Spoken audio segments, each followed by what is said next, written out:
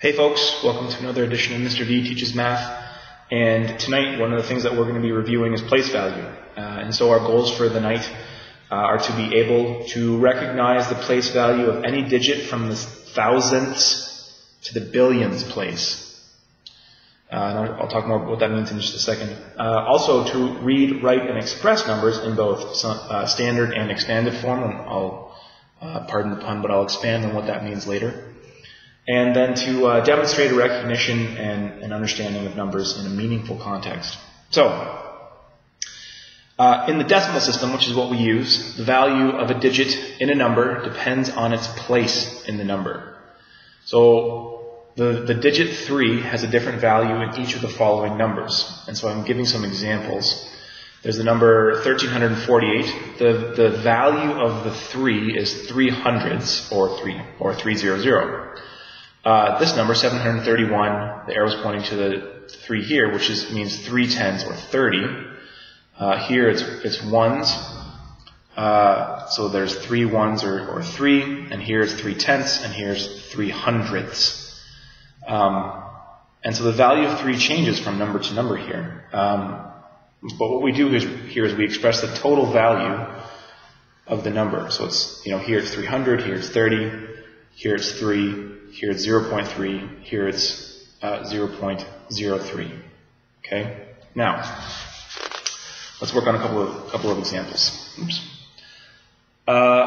Let's imagine for a second that we could actually just walk to the moon. What that means is we take about 548,570,000 steps. Approximately. It's an estimate. And the walk would actually take us about 8.59 years, non-stop. Now, a place value table can help us read and write numbers like this.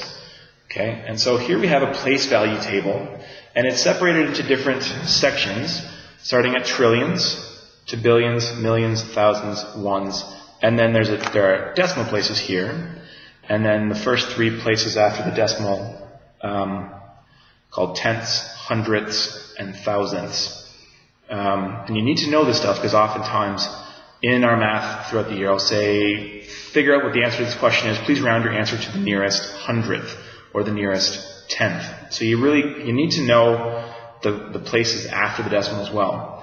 But also notice that each of these sort of larger blocks are broken down into 3 different sections. Each one's broken down into 100, a 10, and a 1. So here was like 100 trillion, 10 trillions, 1 trillions, 100 billions, 10 billions, 1 billions, etc., etc. So, the number that we're working with up here, this 548,570,000, can get written like this. We start in the millions, so it's 548,570,000. Okay, that's how we say that number. That's how it all gets organized in the place value chart. Also, you'll notice there are little spaces between sort of the groupings of numbers. Okay, these groupings of numbers, the technical term they're called periods. So this is the millions period, this is the thousands period, and the ones period. That number, 8.59 or 8 and 59 hundredths, goes like this. There's the 8 in the 1 spot here, and then the 5 goes in the tenths spot, and the 9 goes in the hundredths. To pronounce this, it's 8 and 59 hundredths. You look at the last digit and see what place value it's in. So if there was another number here, say there was a 4 here, we'd say it's 8 and 594 thousandths. Okay? So that's our place value chart. Now, the last thing that we're going to talk about is standard and expanded form. Now that number, 548,570,000, is in standard form. So if I ask you to write your answer in standard form, that's what I'm looking for. Just write the number, whether it be something that big, or whether it be like 10, or 15, or 11, or 121. I don't know. The expanded form of the number shows the total value of each digit. So basically, you break the number down like this. So it's 500 million is the value of this 5.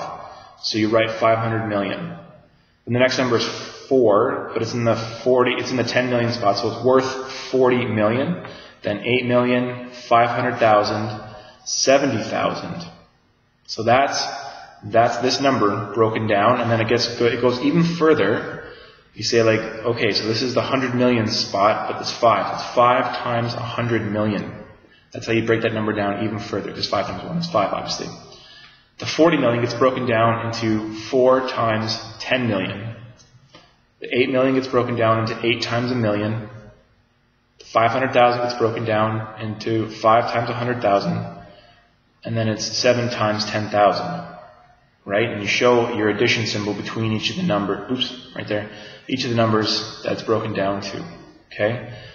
Similarly, the number 8.59, that's in standard form, or 8 and 59/100ths is in standard form. To break it down, it becomes 8 plus 0.5 plus 0.09. Okay?